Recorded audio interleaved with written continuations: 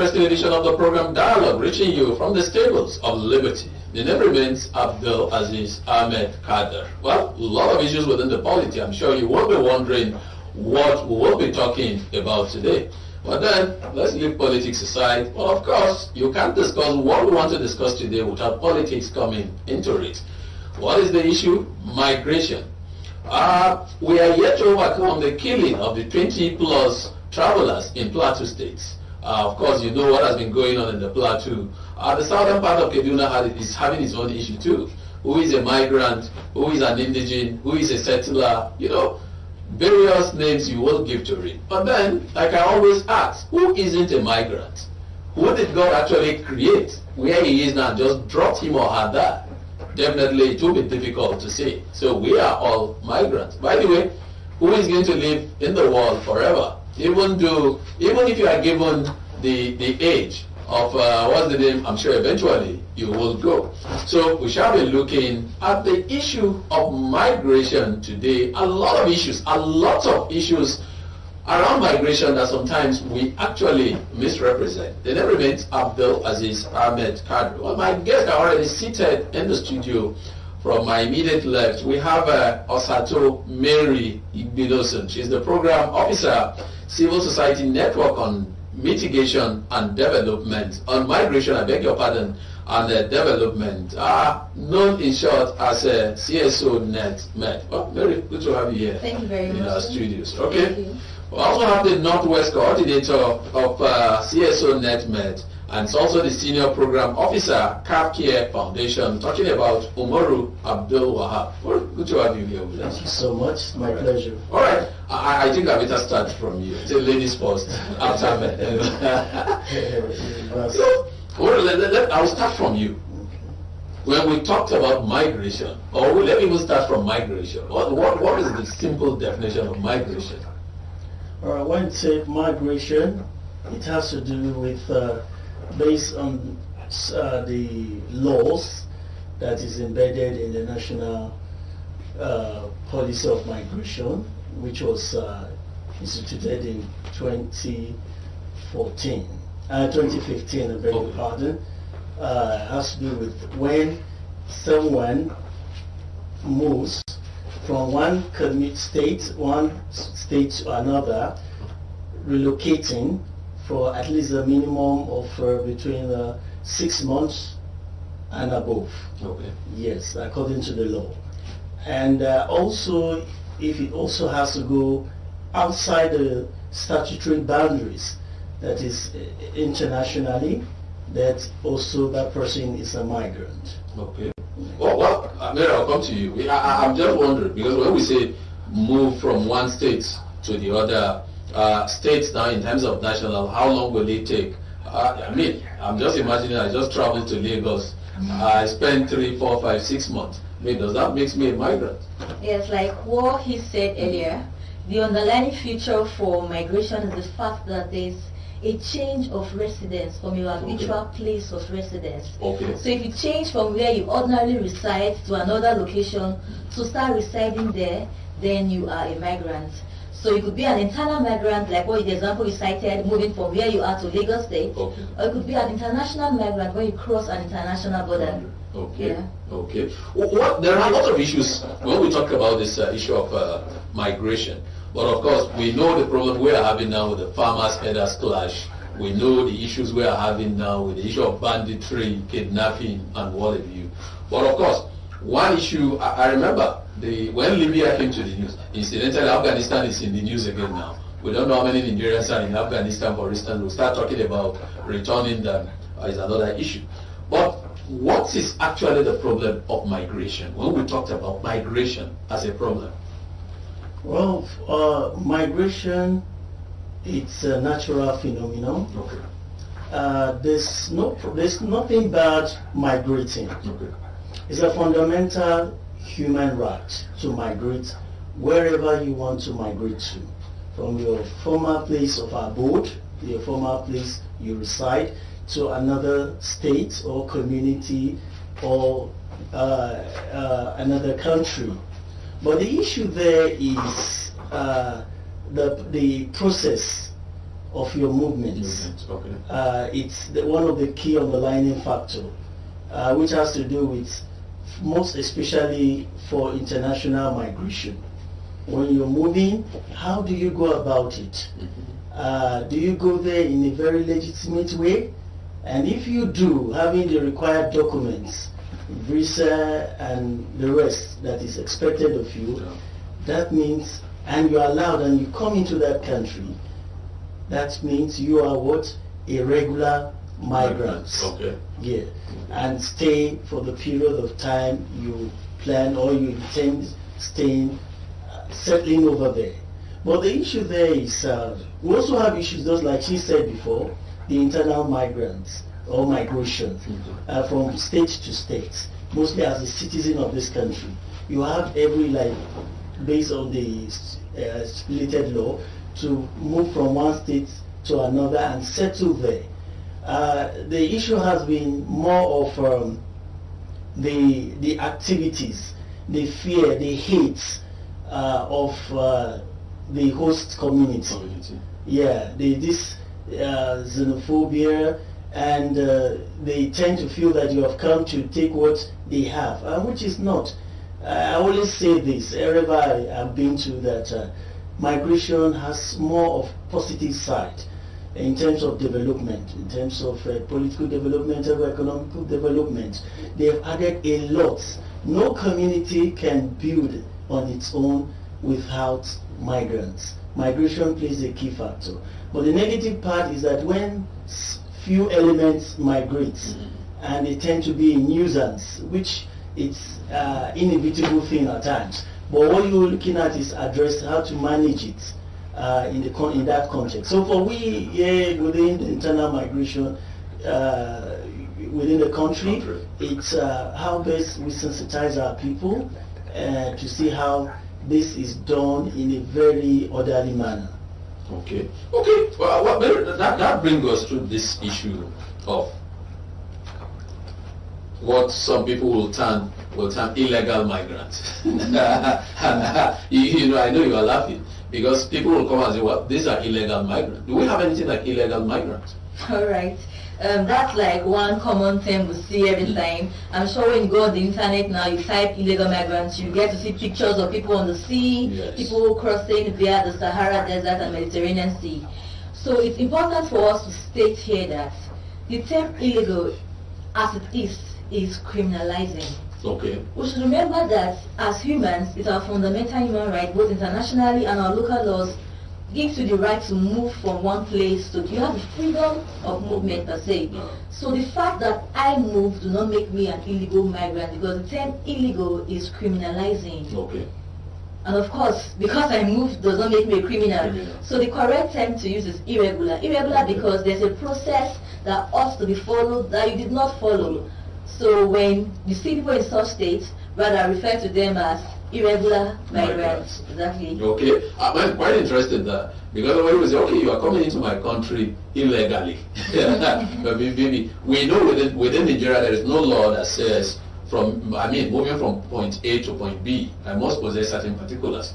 But except maybe I'm driving in a vehicle, which means my vehicle particulars must be in order. Even though we know there are issues that are coming up now, State A will say they have certain particulars you need to have, and State B will say, of course, there are certain particulars you need to have. So moving from State A to State B, which is another issue again that shouldn't even arise. Within Africa, we know the ECOWAS protocol also allows for that free movement. Yes. But then let's look at the problems around migration, because whether we like it or not, well, Mr. Moro just said it. No society develops without visitors, without migrants, or let me know his visitor without migrants, for instance. Even the almighty United States becomes what it is today due to migration, even if it will be slave trade, for instance. Yes. So what are some of these issues that have to do, that we can see as a problem, that we need to mitigate as far as migration is concerned? Yeah, I think one key thing I do advocate for, because is in the aspect of awareness and sensitization. Yes, yeah. Okay. There's an inherent mindset of our people I think also of the general society. The sentiments. The sentiment, thinking that migrants they have all these negative intentions when they come to stay in your community. That has been creating a lot of hate and xenophobia across the globe. We remember the case of South Africa recently with Nigerians and other countries also. So what is key there is for we to have more sensitization and awareness creation, even at the tertiary and the primary schools, communities, homes. They need to get the message clear. As we're all seated here, if we trace our history, we realize that it's either we all have migratory roots. Either you're born, for example, I was born in Kano State. My parents were from Edo State. So you see, by the statutory laws, I'm a citizen of that state, Kano. Then also my father's paternal side migrated from Niger. So if you go on and on, you see that there are a lot of traces from other states. Then also you can, if you go for like 4, 5, 6 generation, you discover that some are even coming, their grandparents are coming from other West African countries or southern part of the African countries, or even Europe. I think there was a study recently, and some few group of white people were checking their DNA, and they realized that their ancestry route was traceable to Africa. I think some Nigeria and other parts of African countries. So you can see that we all are migrants in the real sense. We are all migrants. So for the fact that you've stayed and over the years in the community or born there, your parents are born there, doesn't mean that you are not having these migratory roots.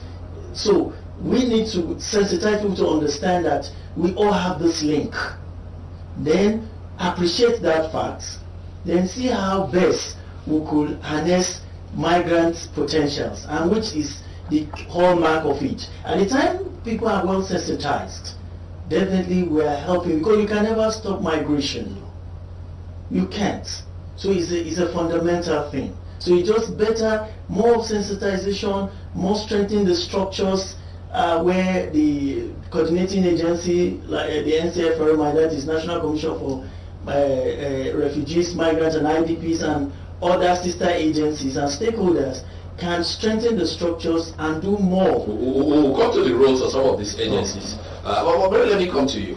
Probably we're going to trace Mary, maybe we'll trace the ancestral home to Borno State. You know. But again, when we talk about some of these issues, because I've always said it on this platform that sometimes we end up having people in leadership position that maybe we're not even prepared to be in leadership position. Because if at this stage I'm going to have a governor who will still be talking about indigenship at this 21st century, then but what is the problem between, I mean, what is the correlation between governance and migration? Okay, thank you very much. We should know that every aspect of governance, every aspect of our lives is being run by the governance sort of. So even migration has a governance structure also. The government manages migration through the coordinating agency, as my colleague just said, that is the NCFRMI.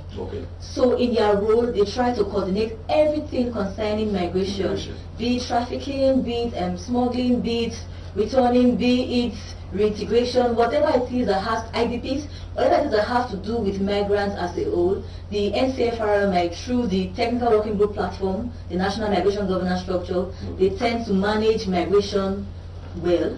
So like my colleague also said, migration should not always be, it's not a problem really. Like we always say in Migration Fair, that migration is a multifaceted phenomenon that if managed well would bring about development. So that's what we're saying. We're clamoring, we're saying that migration brings about development. we should always have the mindset that when we hear migration, the next thing is dangers, the next thing is sea, the next thing is people dying in the deserts. There's more to that. We hear of the figures that come in as remittances annually. We see what migrants are doing. These houses we build, these clothes we have are all evidences or outcome of migration. Exactly. Okay. Well, let me come to you. I'm quite interested in that. What's the correlation between migration, tourism, and the business, I would say, commerce? Okay. I think we'll first look at the similarities. The similarities that they moved from point A to point B, either for the purpose of resettling in another community, then they all move. But for the resettling, the migrant status is different in the sense that he stays more longer and tends to stay for most of the part of his years if he wish, but at least a period of 6 months and above. And he gets into other businesses, nevertheless. While for the business partners, those that are just going for business purposes, going to other states or countries, those are clear mobility.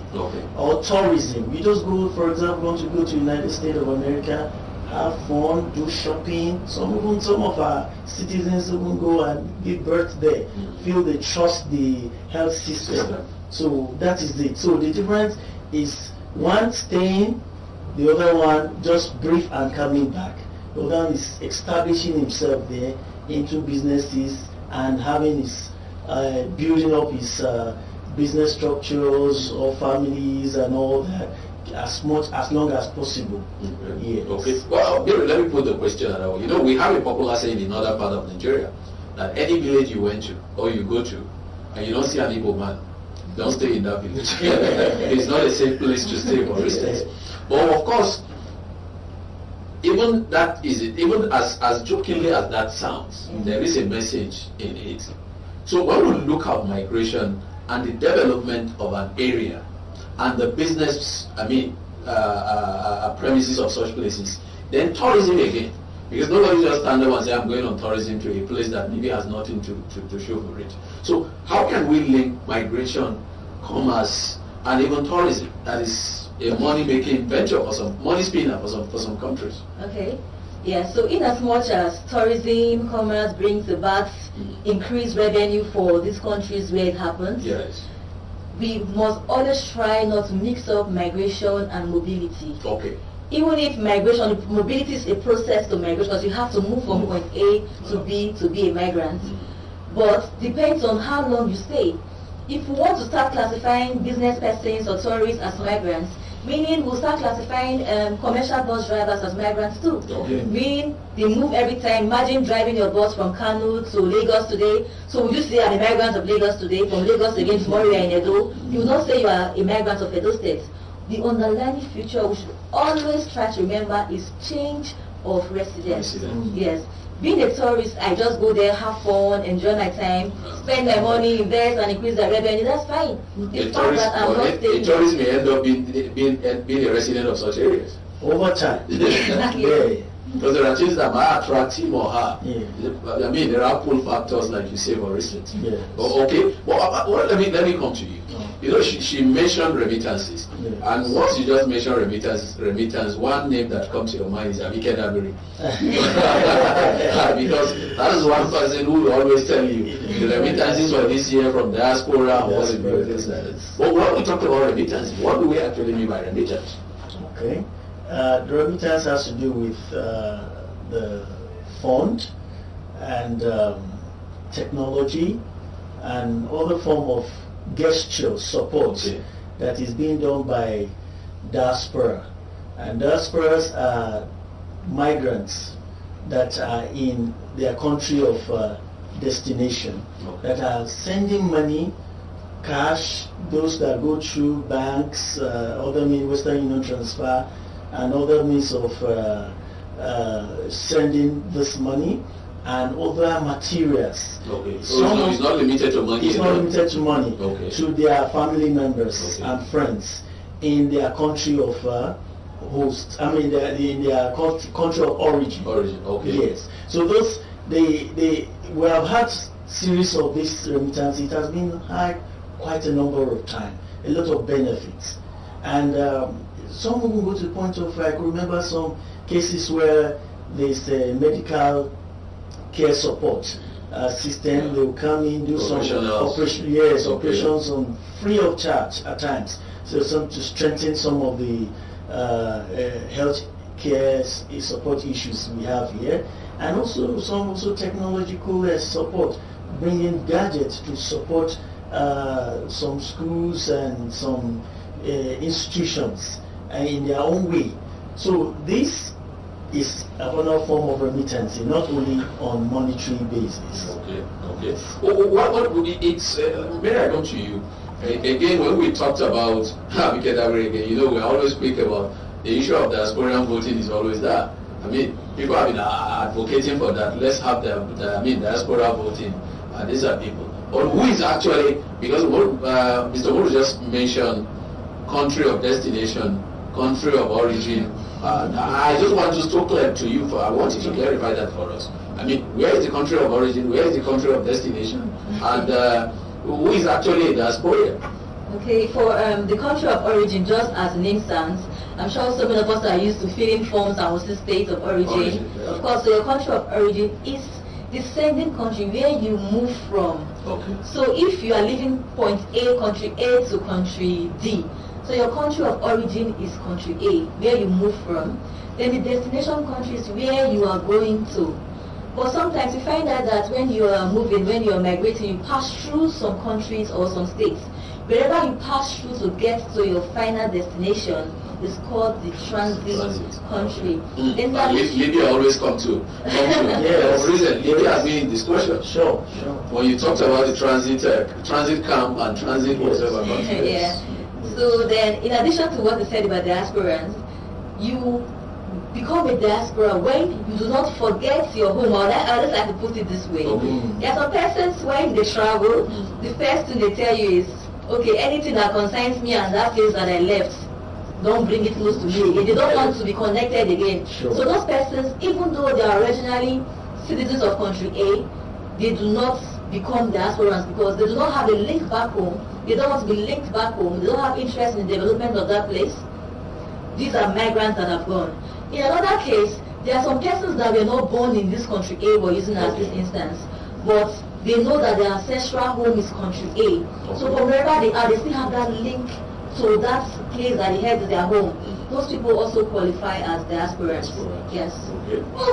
Quite interesting there. I mean, some of these terms sometimes are used interchangeably, but sometimes they are used wrongly because you don't even get to understand some of these things. But then, like I always say on this platform, when you have professionals talking to you, of course the times become clearer. It's the half-line mark of the program. Let's take a quick break. When we come back, we look at issues like immigration. Well, I'm sure names like Sadia Farouk will come to mind. Nema will also come to mind sometimes when you are discussing certain issues. We'll be right back.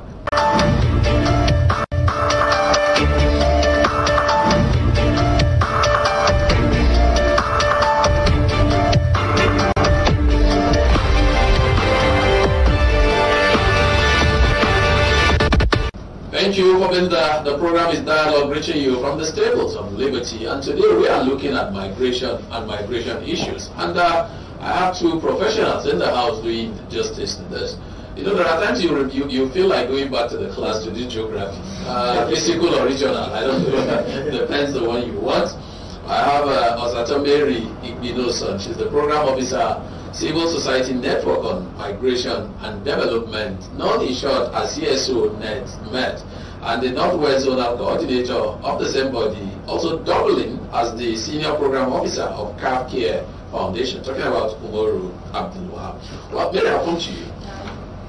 The National Migration Policy, I've always had this discussion with some of my colleagues, in fact, senior lecturers in mass communication, that Nigeria doesn't even have a national communication program, for instance, that you can actually hold on to. But when we discuss issues like this, we're meant to understand there is a national migration policy. What is this about? Okay, the national migration policy exists, yes. Okay. Not many people know about it. It's a policy that tends to guide us in having a good or a better migration governance in Nigeria as we want it. Okay. It contains principles. Every part of the national migration governance points to achieving better migration governance. And one striking thing about the national migration policy, which was adopted in 2015, is that it creates room for collaboration. Okay. The government now in handling migration issues know that it's not what can be handled by one ministry, department or agency. Okay. So principle 8 or thereabouts of the national migration policy provides room for collaboration. The government is calling on everybody that somehow have a link to migration. Let's come together to tackle these issues that may be problems in migration, and let's have to bring ideas and solutions that will give us a better migration governance in Nigeria. So the national migration policy, I don't know if I can call it our holy book in migration governance. It's what we use in Nigeria to ensure we have the better migration governance we desire. Okay. Well, what there is talking about collaboration? Collaboration between who and who?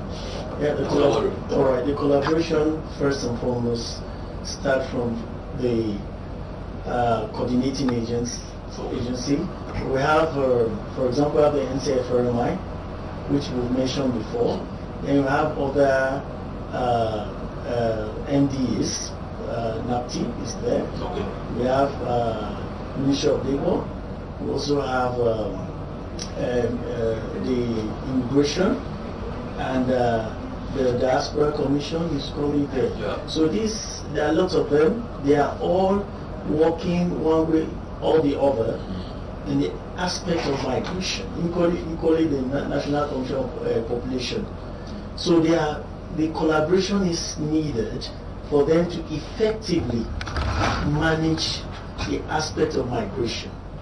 So then also the CSOs are the second phase, which come in to support them in achieving this. Because they are majorly, most of the time at the field. They are also there to see what, in a way, they don't see at times, and gives technical support in the course of achieving effective migration governance. And equally, the external areas where they need to come in to help give some other kind of other technicalities in the sense of policy aspects, where there are gaps, where need to be adjusted, and having this memorandum of understanding to work together in order to achieve the goal. Okay. Yes.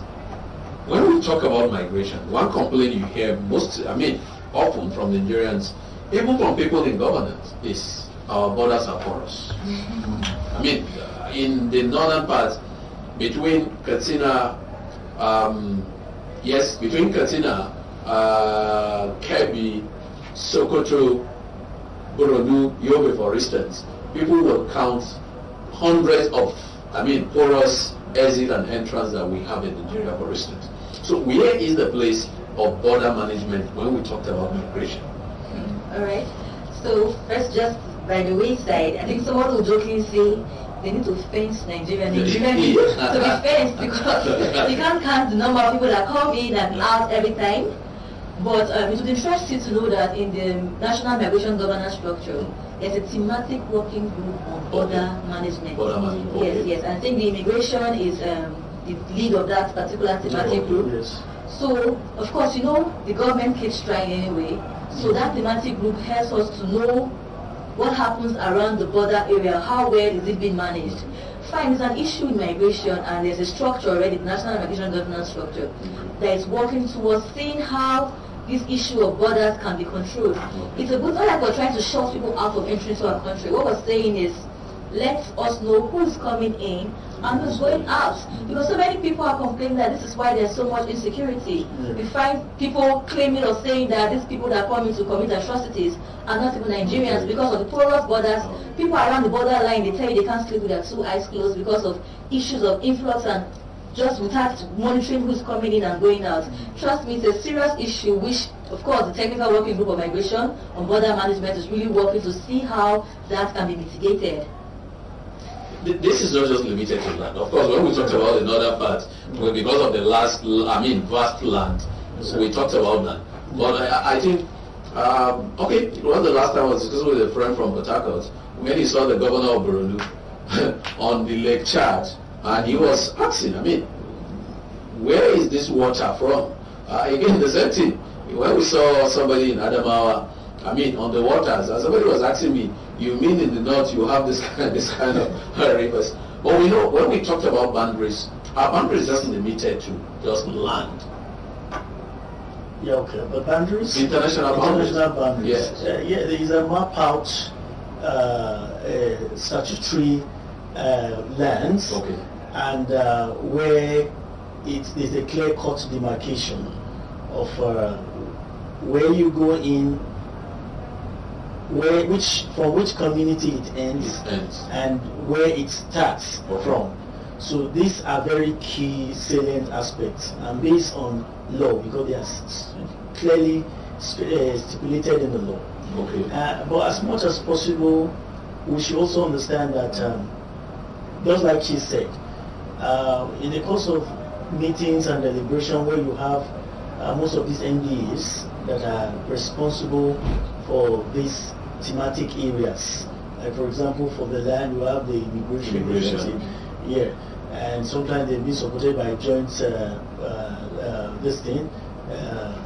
support, where you have the police and the rest of them. The customs also come in to give some little hand, but as much as possible we still have the issue of the coverage is quite a very distant kilometers. Okay. So because over time they've talked about enough manpower is locally needed, and also looking at the technology, the gadgets that need to be used to track, because when those influx or these migrants that are moving, or people on the move here, are not being captured, then it tends to be a big threat, because when they come in, they are captured, their data.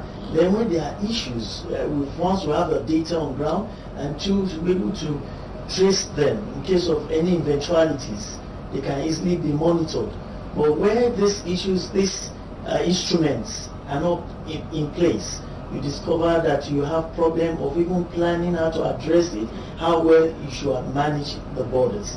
So these are things the technical working group has been coming up in the course of the meetings they've been having, which some of us will be privileged to be part of, to see how best way this can be minimized or addressed completely. Okay. Yes. Well, Mira, let me come to you, and I just want to go to some technical terms now. We often hear, of course, I think what was it? We have NAPTIP here on this platform. We're talking about some issues. When do we have human trafficking? When do we have smuggling, human smuggling? Because these are terms that are used interchangeably. All right. So for trafficking in persons, in the simplest term, I'll try to break it down. It involves you aiding somebody to migrate. Okay.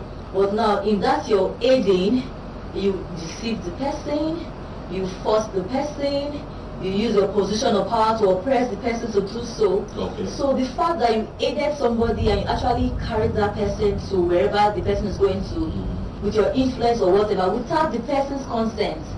Ordinarily, if you had not come in to aid, abet, to push, to press, the person ordinarily would not go on that journey. But the fact that your presence, your influence, your deceit influenced that movement, it amounts to trafficking in persons. Okay. But for smuggling of migrants now, I, as a migrant, I pay you to take me somewhere. Okay. So we are both committing the crime against that state to move into it. Okay. But you should know that at some point, even if I pay you money to move me into state B, at some point it may turn into trafficking. I was going to ask that question. When human smuggling turns to human trafficking? Because yes, the first time people just say, that's why you have to be careful out there. You try to give somebody money to smuggle you into a country.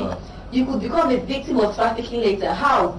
At some point, you may be exploited by your smuggler. Okay. Once exploitation comes in at any point, it has amounted to trafficking person. The most common example we always have is, after giving this person money to take you to country B, when they get to the destination country, that's where they're taking you to. They seize your passports. Yeah. Or they force you to a job you ordinarily would not do. Yeah. So once exploitation starts to come in, then smuggling has been converted to trafficking in persons. Okay. Yeah. Well, another issue is this issue of facilitated migration or forceful migration.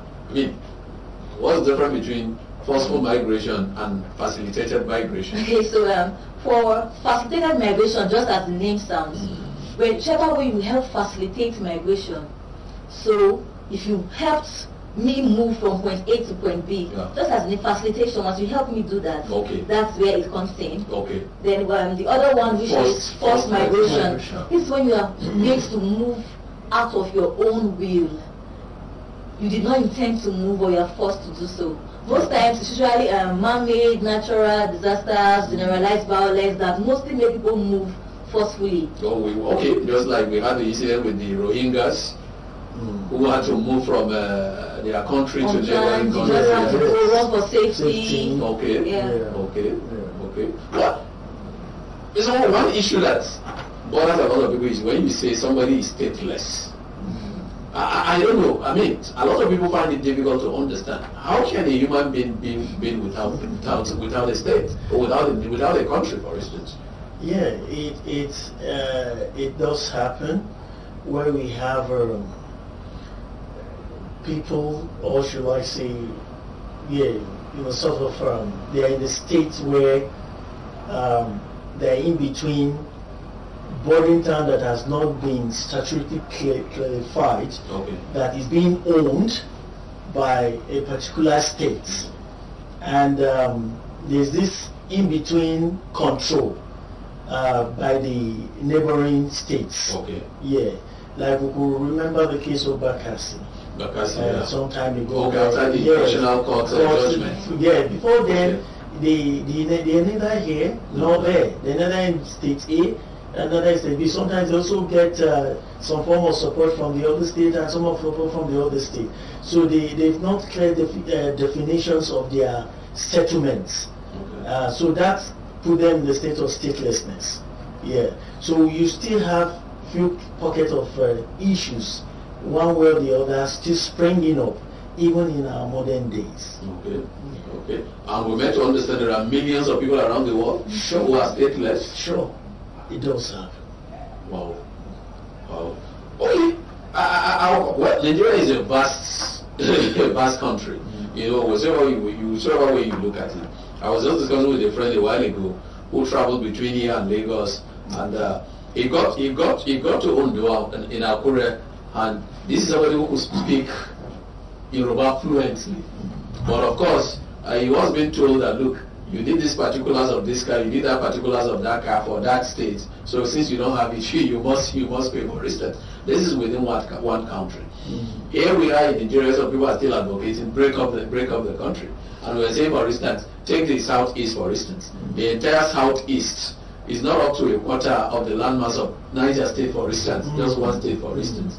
But of course, we know Nigerians move a lot, highly mobile. Sure. Students, for instance.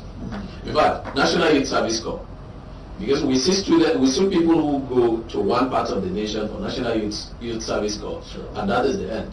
It's like that becomes another place of residence. Yeah, for them, a second home for them. For some of us, the places that we did our NYC, though we didn't go back there, but it's a second home to us. That any issue that has to affect those places, we take it personal.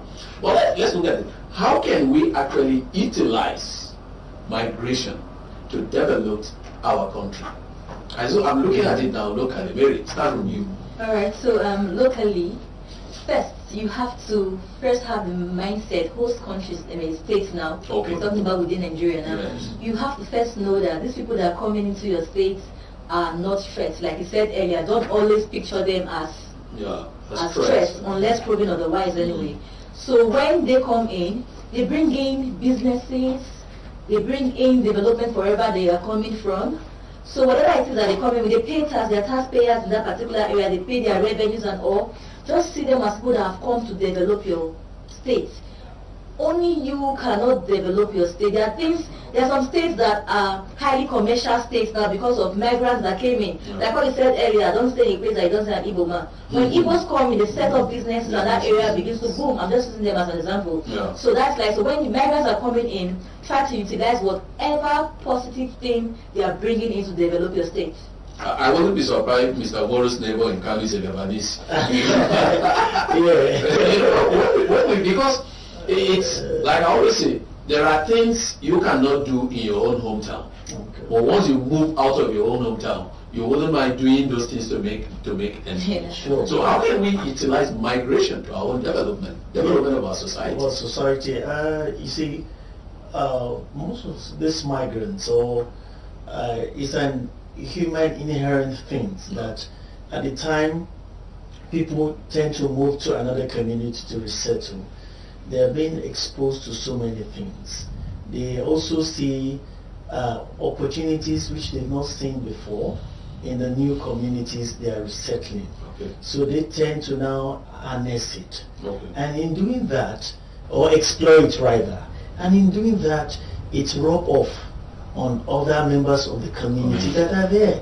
That becomes a very good thing for the community to benefit from, just like you said. So it goes like, for example, you migrate from this state to another state, and you realize that there are opportunities you never had in your state of origin to this state of destination. So you discover that at the time you begin to exploit these skills or opportunities you found, it definitely is not going to be a one-man show. Others around you will benefit, and definitely it's going to be the host community. So this is how we as a nation, as a state, should be looking at. There are so much countless of benefits migrants has contributed, and so we should be able to look at the positive side more.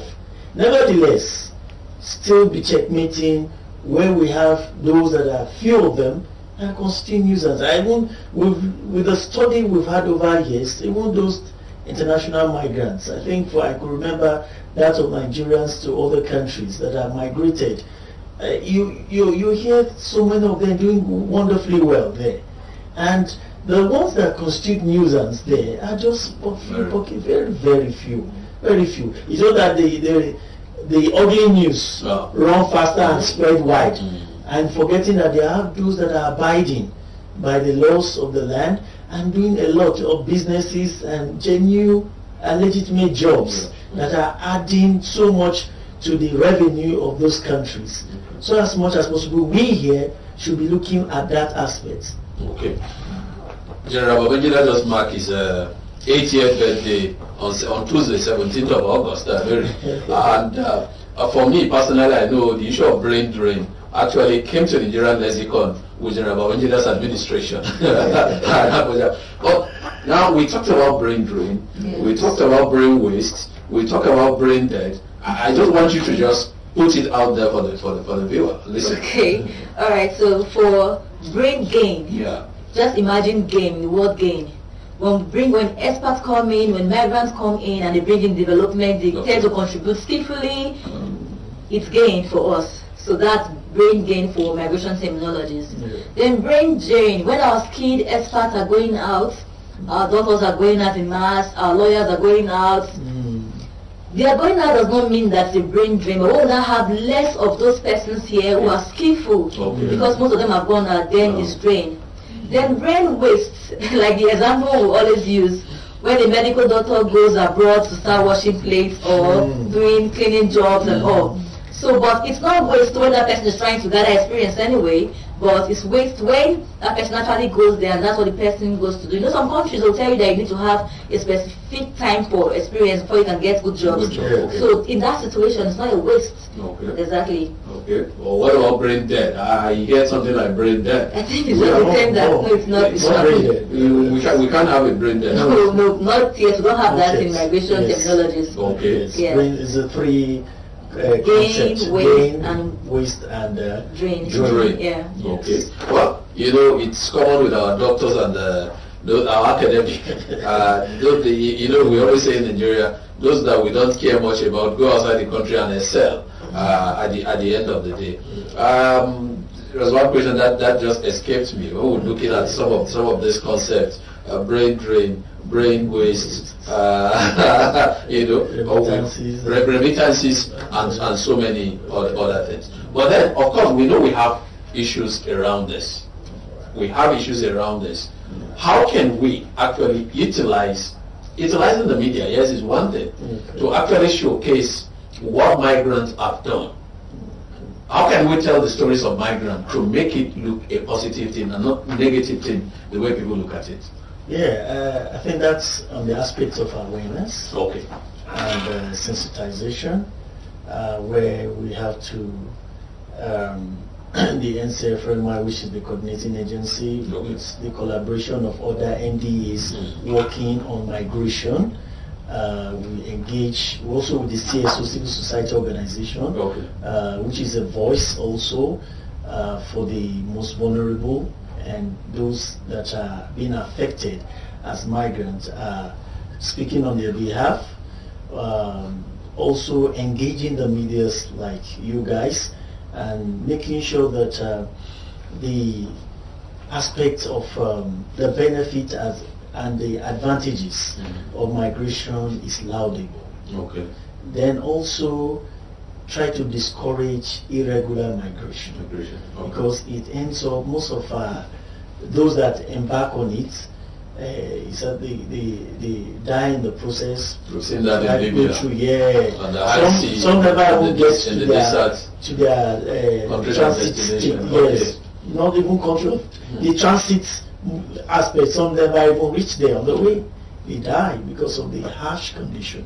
While those that even get to the transit states also face similar things and abuses here and there, and while others, few of them end up getting to their place of destination state. So as much as possible, these are areas of emphasis that need to be highlighted in the media, which is very key. Okay, by way of rounding up, I actually want you to break this down for us. In Nigeria, one of the commonest terms today is refugee. Who is a refugee? Who is an IDP? And who is an asylum seeker? Okay, so I'm just trying to think, where do I start from? Okay, so from the IDPs, as popularly known, they are internally displaced persons. These are people for no cause of theirs, circumstances beyond their control. It could be man-made, natural, generalized violence. They are forced to flee from their habitual places of residence. Their fleeing now is that they do not go across international borders. They are still within a country. So that's why they're called internally displaced persons. But for asylum seekers, now you're running for safety. You're running from harm, either natural again, whatever it is, political, anything, whatever it is that is chasing you from, and you feel there's a threat to your life and you have to run. So you go across an international border to seek for protection. So you are called an asylum seeker because during the process of seeking for that protection, that status has not been granted to you. So you are still an asylum seeker. But immediately that status is granted to you, you become a refugee. So asylum seeking is just the process of being a refugee in another state, an international state. Well, I think let's just leave it at that, because if we take another 2 hours, I'm sure the questions will not. They keep coming. You know, thanking our resource people today. From my immediate left, we have Osato Mary Igbeloso. I hope I got that right. Yes, very well.